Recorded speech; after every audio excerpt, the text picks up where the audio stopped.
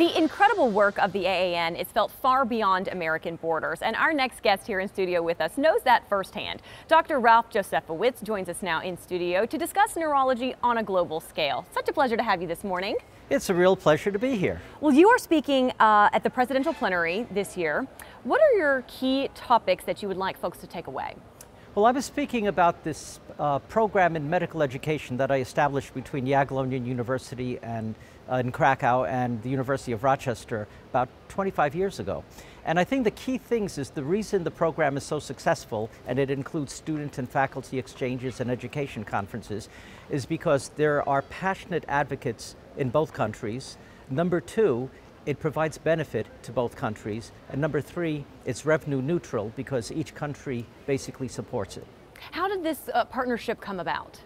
Well, it started with my Fulbright in 1992. I spent 5 months in Krakow, Poland on a Fulbright sabbatical teaching neurology and English at Jagiellonian University School of Medicine.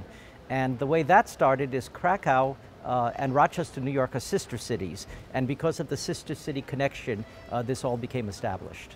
And you've placed a lot of importance on education throughout your incredible career. Why is this such an important topic for you? Why do you think it's so important for us to continue our education?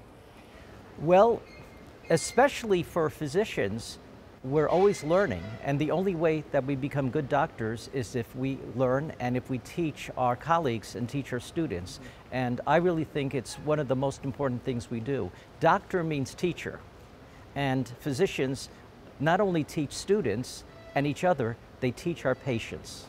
How would you describe the globalization of neurologic education? The world is small, and the future of American medical education is international medical education. But also we learn so much when we interact with our colleagues abroad. So that's the globalization. It's not only do we give, but we also receive. And so you travel to Krakow every year? Every year for 26 years. Incredible. You've certainly racked up the points. What do you hear from your colleagues there and from your students there about the world of neurology? What I've really been impressed with, especially when I was there last year on my second Fulbright, is the level of medical care and scientific knowledge, especially in neurology, is the same as in the United States right now. So the world really is small, getting smaller by the day. Yes. All right. Well, we certainly appreciate all of your work within the neurology community, and we appreciate your time this morning. Thank you. Thank you very much.